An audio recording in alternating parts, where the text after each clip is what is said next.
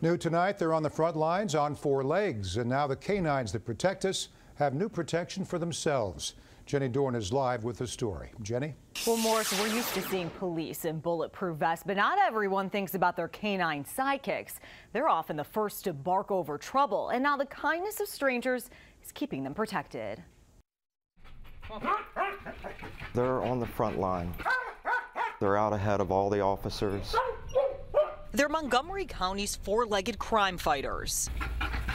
Generally, they're responding to the most serious calls. 4 German Shepherds with the sheriff's office, using their noses for sniffing out explosives and pawing their way to some of our area's most wanted. We're asking him to go out and to apprehend somebody to help us track this person down while wearing nothing but a collar. But now 1.5-year-old Harley is being suited up, just like his handler.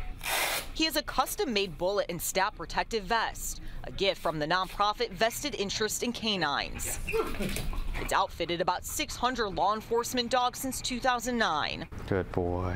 I'd be devastated if something were to happen to him, and this is just another layer to keep him safe. Deputy Sheriff Steve Austin says K-9 cops carry some of the highest risk and would do anything to keep us alive. By him giving us that early warning that trouble's around the corner, I think it helps a lot of officers stay safe and helps the public stay safe as well. And now their safety is being given top priority to keep these tails wagging. He's the best partner I could ask for.